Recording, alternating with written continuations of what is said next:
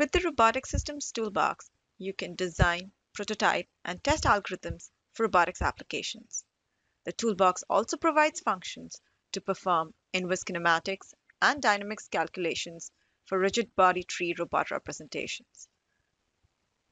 This video demonstrates how you can plan, control, and simulate a task with the robotic manipulator.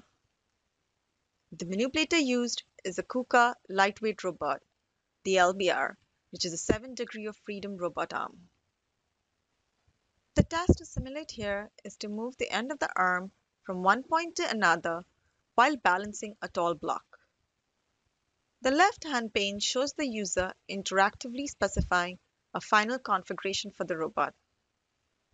When the user drags the marker, MATLAB solves for a new joint configuration that places the end of the arm as close as possible to the marker.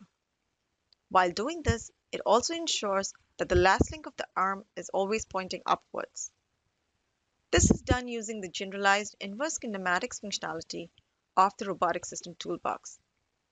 This functionality allows users to find robot configurations that satisfy multiple kinematic constraints.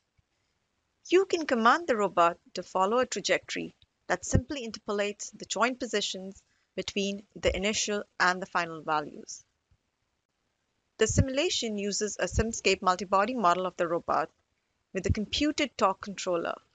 The torque controller is implemented using Robotics System Toolbox dynamics functionality. Because the commanded trajectory doesn't take the block into account, the block falls off. The problem of moving the arm from its initial configuration to its final configuration while balancing the block is a constrained optimal control problem. This problem can be solved using nonlinear optimization.